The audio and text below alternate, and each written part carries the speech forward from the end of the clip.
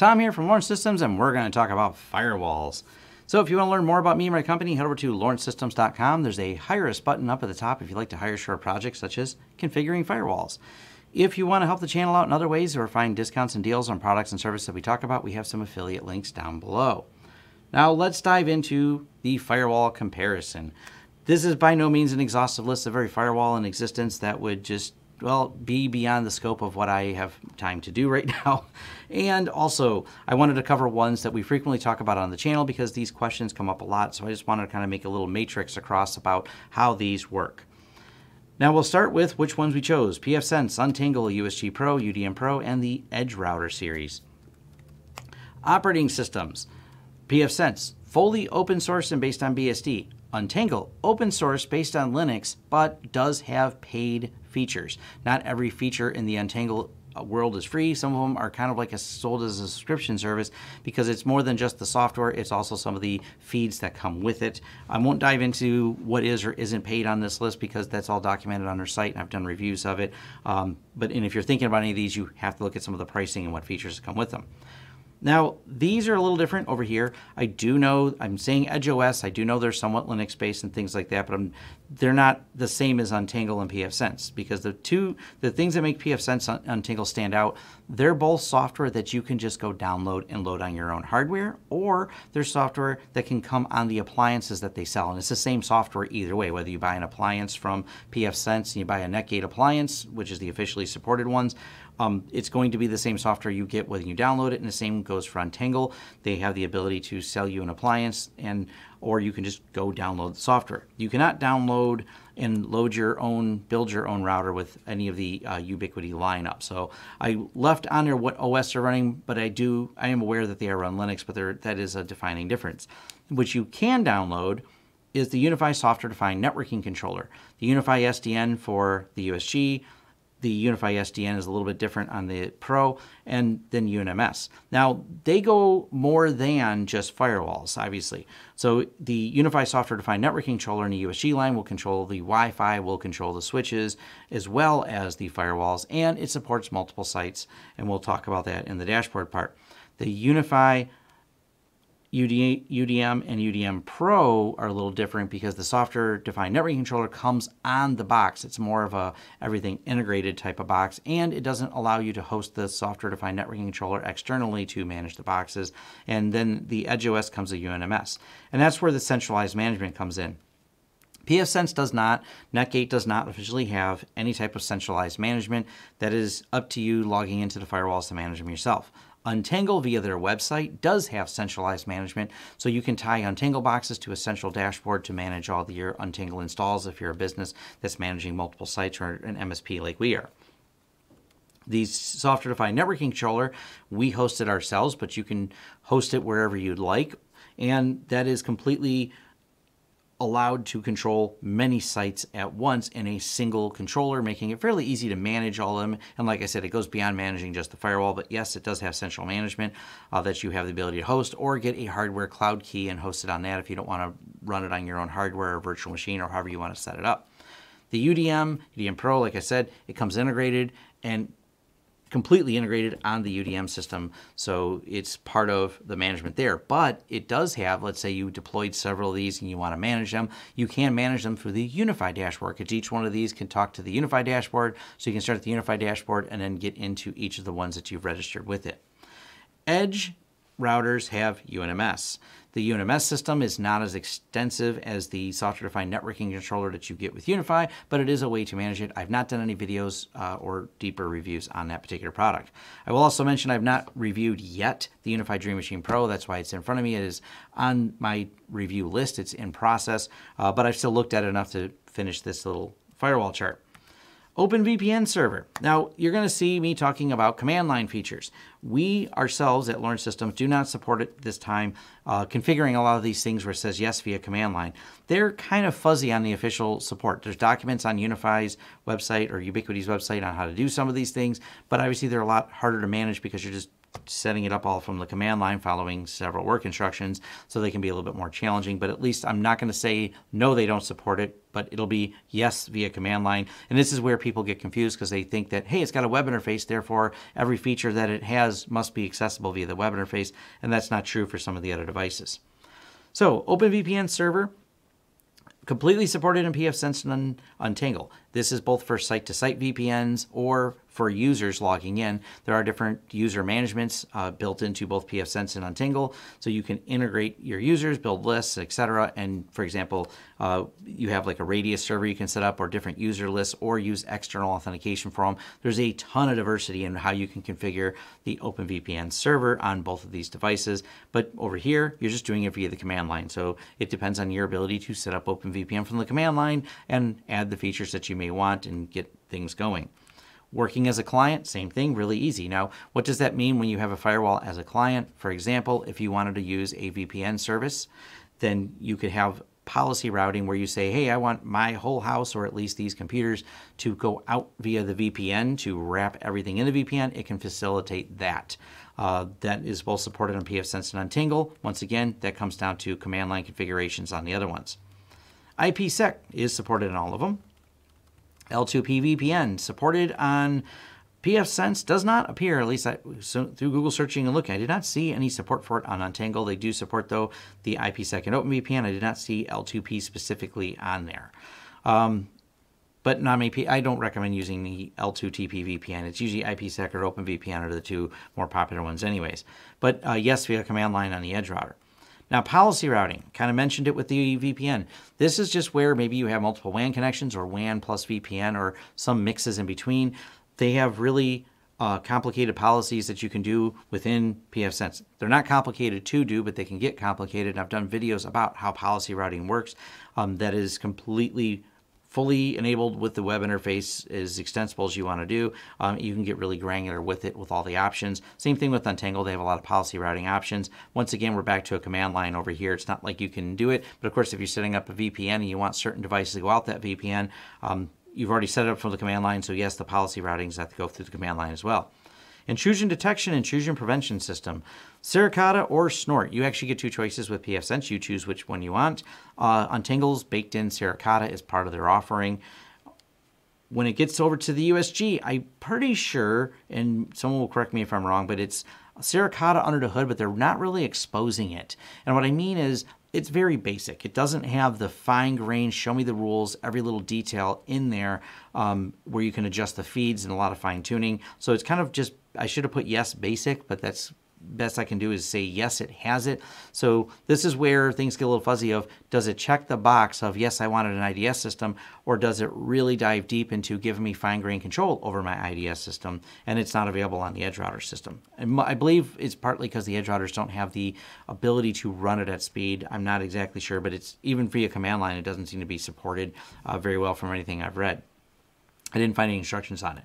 DNS filtering. I've done plenty of videos on PF Blocker. It gives you tons of fine-grained control, custom feeds, etc. for doing everything from blocking certain sites, blocking lists, etc. It's all based on DNS filtering. It is supported on Untangle, not PF Blocker, but just DNS filtering in general. Not supported that I can find in the USG Pro as of right now. It's a beta feature, so it's kind of basic. They've started building it into here. Doesn't give you a lot of fine-grained control, so beta, basic, and no on here. GeoIP filtering, same answer. It's facilitated by PF Blocker inside of pfSense, but Untangle, it's part of the integrated baked-in offering that they have. It's not a separate anything. Matter of fact, all the modules from Untangle are just Untangle's modules that you either get for free or buy as part of their premium features. Not featured here, a basic feature here. Web content filtering. So yes, SquidGuard is supported in pfSense. I've done videos on why I'm not a big fan of it. To me, it's not a smooth operation, and generally speaking, man-in-the-middle SSL filtering just becomes a headache of figuring out which sites are broken, which sites cause you problems on it. Untangle has a deeper integration for it. I've done a video on it, so I think they've done a nice job of wrapping it all together and making it a lot easier to do it, especially when you want to have listings of sites and stuff like that. There's a lot of people, if you spend some time in the forums looking at Squid, you'll know why I don't care much for supporting it. It's kind of becomes a job of sorting out what things go wrong with, and this goes for Untangle to some extent as well. The difference is, as part of the premium feature of the web filtering, they seem to have pretty good feeds on it, but web filtering and man-in-the-middle SSL can sometimes be challenging. This is an advantage, I will admit, some of the larger commercial firewalls have, because they actually will have a package they load on each workstation to help manage them at the same time. So it's not just installing a cert, but a whole system around it. So there's some trickiness to doing that. It's not my favorite way to do it at the firewall level. It's usually something I prefer other applications to at the workstation level. This is not something supported by USG, the UDM, or the EdgeRouter. They don't have any man-in-the-middle SSL. Now, QoS traffic shaping, it's advanced on pfSense. It's advanced on Untangle. You have a lot of options, a lot of fine-grained control you have over all the different traffic shaping things you can do. It's kind of basic on the USG. They do have certain quality of service. They have it basic on the UDM. There is some command line options where you can get a little bit more advanced with the EdgeRouter. WAN failover. Yes, on the pfSense, not just WAN failover, multi-WAN, and I say that twice because you can have 3 or 4 connections if you want. There's a lot of different flexibility, because when you're defining how many ports you have, whether you buy a Netgate appliance or you build it yourself, you can configure as many ports as you want to WAN. You're not limited to just that. You are on the hardware, for depending on USG, they have have 2 hardware ports on there, so yes, you can do failover one or the other on there. And then the UDM Pro, you can. The UDM, the UniFi Dream Machine, just doesn't have a second WAN port on there, so I don't see a way to make it do WAN failover. And of course, in the EdgeRouter, yes. Load balancing, that's a little bit different than failover, where you may want to share and do that. Once again, you've got a lot of advanced controls for how you may want to do that, because you can tie it together with policy routing for load balancing on pfSense and Untangle, and the USG has it. The UDM Pro, I believe I've seen it in there. I did not test it yet, so this is pre-review of it, and it's obviously a very new product, but it appears to be the same UniFi USG software, so I believe the option should be there. Yes, via command line there. Active Directory integration. I added this because this question comes up a lot about when you want to build a complete integration. Now, can you do a pfSense? Well, yes, I know someone's going to point out a work instruction where you load something like LDAP connector inside of pfSense and then create an LDAP connector inside of there, but I'm referring to like native integration for Active Directory. That is something that Untangle does have and the other ones don't have. So you can start doing, I'm not going to dive deep into it, but you can start doing more when you have Untangle and you want to have it connected to the way your users are tied to your Active Directory. Captive portal, yes on the pfSense, yes on the Untangle. I said yes via the software-defined networking controller on these because, just to make sure I'm clear, it's not actually the firewall that this lives on, so you do need the software-defined networking controller up and running to get the captive portal to respond to captive portal requests.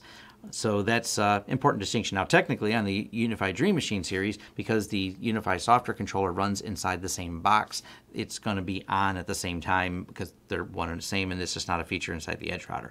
So, but it does have it. Those are our features. Let's encrypt certificates. And I bring this up because this question is coming up more and more of, how do I install a cert and how do you automate that? Well, that is a plugin for pfSense that is integrated. I've seen some people talking about how to put it in some of the other things, but it is a native web interface enabled. Just turn it on. It supports the Acme protocol for doing Let's Encrypt certs. And that's important because HA proxy, this is a really popular package to create reverse proxies for things, and it's natively built into pfSense. So you can turn on Let's Encrypt to have your certs, and then you can pass those certs around to all the things behind there. And right now, the way things are going with some of the different browsers, they're getting stricter and stricter on the way they prefer certs, and not everyone wants to do the click-through.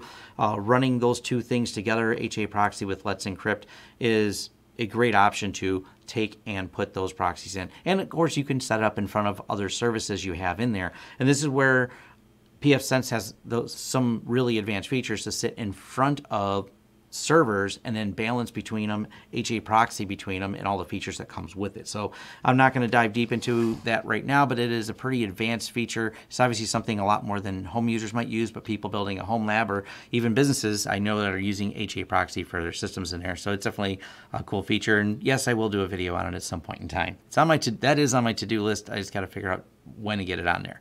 So hopefully this was helpful. I will leave a link to the spreadsheet. I will try to do my best to keep it as up to date as possible for you. And I'll revisit it once in a while because these features could change, new features could be added, and some of these things could change. They could suddenly have a new version of the software-defined networking controller that opens up a lot more features on these. The UniFi Dream Machine is a very recent release that I haven't even reviewed yet here in February of 2020, like I said. So there could be a whole lot more features coming down the road. And that's kind of the beauty of software-defined networking with reasonable hardware. It just keeps getting better. And of course, we have the new version of pfSense will be out, I'm guessing, when it's done. I don't have a date, of course, but there's more features coming in the new version. There's going to be some more enhancements. So hopefully this was helpful, or maybe you're more confused than when you started. But these are frequent questions, and hopefully this matrix helps. And maybe later, if I feel real inspired, I'll find another firewall to add to this list and slowly build this list up and add it on there. But as you can tell, the challenge too is they're not always yes or no answers. They're kind of more in-depth, because saying it does something versus does it do it well is a very loaded question. And I did leave out dashboards because I don't even know how to define that. The dashboards look wildly different on these different devices, and that is combination of personal preference and how you want to, how fine-grained you want to do that. That would be its own video. I started in that part, and that actually took me a long time to think about, but was very difficult to be concise on, so I omitted it from the video just so I can get the video done. All right, thanks. And thank you for making it to the end of the video. If you like this video, please give it a thumbs up. If you'd like to see more content from the channel, hit the subscribe button and hit the bell icon if you'd like YouTube to notify you when new videos come out. If you'd like to hire us, head over to lawrencesystems.com, fill out our contact page, and let us know what we can help you with and what projects you'd like us to work together on. If you want to carry on the discussion, head over to forums.lawrencesystems.com, where we can carry on the discussion about this video, other videos, or other tech topics in general. Even suggestions for new videos, they're accepted right there on our forums, which are free. Also, if you'd like to help the channel out in other ways, head over to our affiliate page. We have a lot of great tech offers for you. And once again, thanks for watching, and see you next time.